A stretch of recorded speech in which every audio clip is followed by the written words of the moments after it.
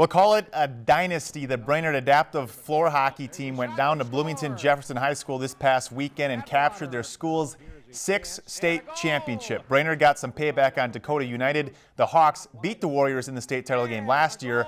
On Saturday, Brainerd got goals from the second period of the championship game from Caden Atwater and Owen Olson.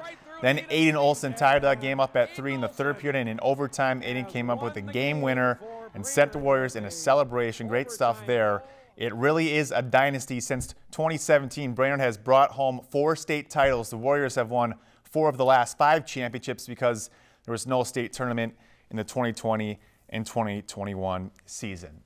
Lakeland News is member-supported content. Please consider supporting Lakeland News today.